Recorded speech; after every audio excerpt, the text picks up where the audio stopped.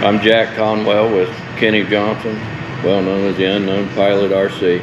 This is a GT80, which I ran it for the last couple years, but this year we put on an electric start, and we just did a test run. We're going to do another one here, and it seems to work exceptionally well. As you can see, we kept all the mag and all that stuff on it, but we moved the mags to the back, out of the way.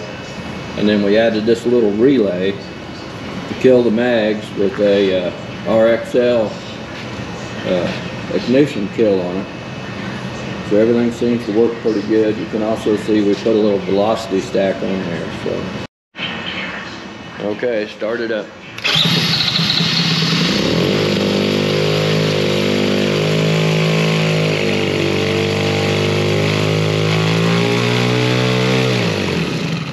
Start up again.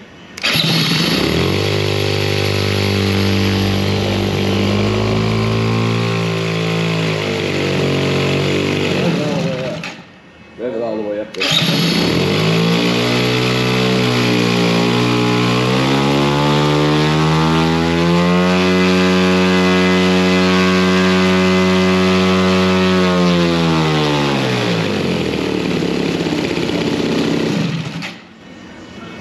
Now with this setup, you can see we had to split the mufflers and put them on backwards to get the starter motor up in there, but everything works pretty cool. You can see the servo mounts, all 3D printed, the velocity stack all 3D printed, and we may give you the 3D printing for the servo mounts on the website. So this is the Balsa USA kit with wing tubes, so it looks just a little bit odd. That's okay. So coming up here, you're going to see the little LED that comes on with the ignition. Next, you're going to see the gear that was put on the crankshaft. That's the first thing we had to do, make sure that would work. And it's a tapered crankshaft, and it's 14 millimeter. And you have to, the crankshaft is 15, so you have to take off just a little bit and make a lip for that gear to set on, not very much at all. And the motor mount is a redone from the, and not too proud of it, but it did work. It'd been better off just to make everything out of one. You can see the 4 holes do line up with the gear, and basically that's where you go in and adjust the backlash on your starters, so you have a little backlash in there. So that part worked out pretty good. And so coming up here, you'll see the carburetor is actually mounted upside down, but these are just set up that I took along. This is the tube made out of 2 street 90s. We also had to turn the carburetor, so we just faced it forward and put a velocity stack on it. The next picture coming up is just where we was trying to fit everything in place. Next one coming up is, you'll see the coils mounted on the side, which you'll see the electric wire coming out right there, and the coil still mounted on the side. You'll see a heat tube right there that goes around the starter. The velocity stacks, you know, in place. Just trying to fit everything up right here to make sure everything's going to work. So it is a big job. So if you're not a TIG welder or have a buddy who has a TIG welder, you got a weak heart, don't try this, okay? You can see the carburetor linkage worked out really good. Everything came along exceptionally well after we got the basic 3 things in place, which was the gear, the mount, and the carburetor. Once we figured it out, the rest of it just kind of fell in place. You also see I used, looks like helicopter gears on this plane. That's how I put it in now, the trailer. You see it with the mufflers, coming up with the, all the stuff we came up. The velocity stack's going to need to be remade. It's got too much volume up around the carburetor. It needs to be narrowed up, but it works. You can see a good picture here of the side view. We also had to clear the cowl on the airplane. So, you know, just little things like that coming up here. You can see where the throttle and choke is at. Good setup on the linkage. I mean, that worked perfect. You can see the servo mounts that we make here. All ABS, something that's, you know, pretty tough. So coming up here, we're going to see just everything put together. And the next thing, you're going to have a video on how to hook the ignition up, or how we hook the ignition up. So kind of stay tuned on that. Thanks for watching this part anyway, and hope it gives you some kind of inspiration. I'm Jack Conwell, well known as the Unknown Pilot RC, and that's also the YouTube website, along with Kenny Johnson. His YouTube site is Altitude Limits. So we work on different projects together, and we kind of go back and forth. We do things for RC plane as well as race cars. We've been doing this for like 30 years, so subscribe to our channel. One of the reasons was we designed last year 2 different hydraulic gear systems. They only weigh like 14 ounces. They take place of your air system. We came up with a brake hydraulic system, which works really good also. It only weighs like 8 ounces. It's all self-contained, works really good. This year we put a starter on a GT80, and we also came up with a servo mount, which we use on quite a few of our planes, and we'll give you the G codes on that. One of the things that Kenny's been working on, which looks really good, if you have a rear mounted carburetor, he just came up with an idea that you mount the servos right on your carburetor. And you can test everything out, hook your linkage up, and then install it in your airplane.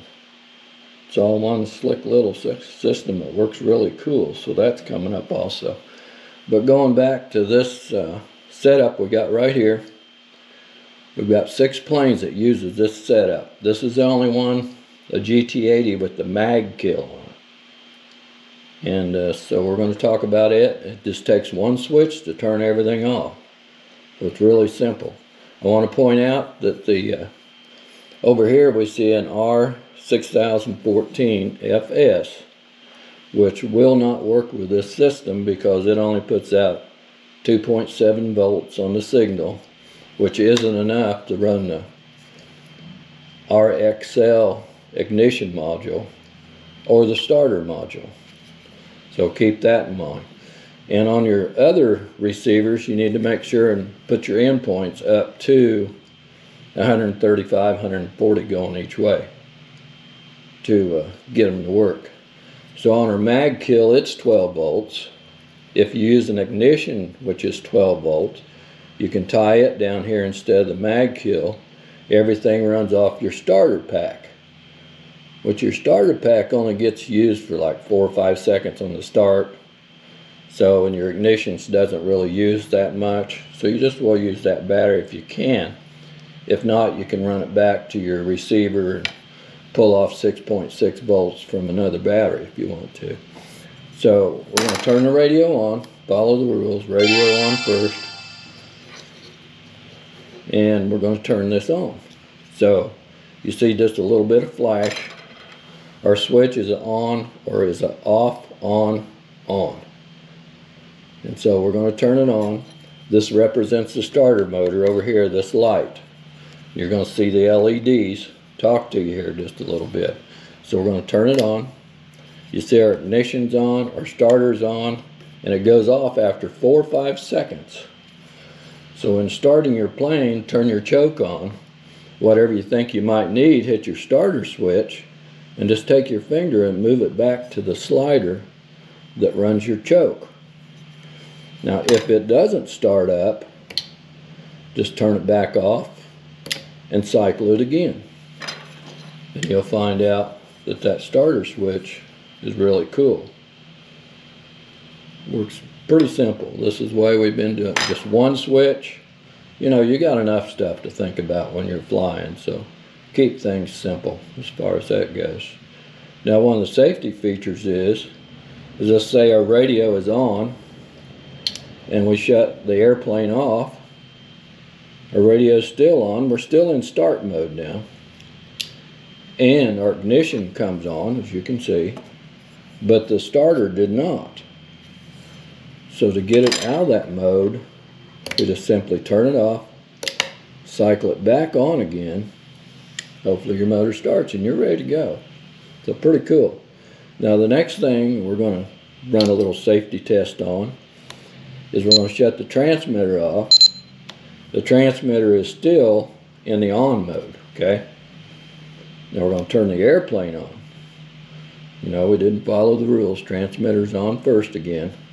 But that little module, then again, it knows something is not quite cool, okay?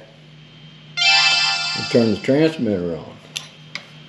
This is going to come on again, but this is not. Now that's not 100%, so you still want to make sure that, you know, where you're around the airplane or have a hold of it or whatever you want to do, but just simply turn it back off, back on again, and then get into start mode and hopefully it starts up. So this is the way we've been doing it, and it seems to work exceptionally well. So hope you enjoyed it. If you do use an ignition module, make sure that it is 12 volts or get your voltage hooked up right to it. If you are using a mag, you want a mag kill, make sure it is normally closed, so if you lose voltage to it, it will kill your motor. They do make these, another company does, but we use the RXL on all of our planes, so it's just something that's pretty common to us. Just a simple relay. We mount it on the firewall to keep any funny stuff from getting back into the airplane at all. So hope you enjoyed this video and have a good day. Bye.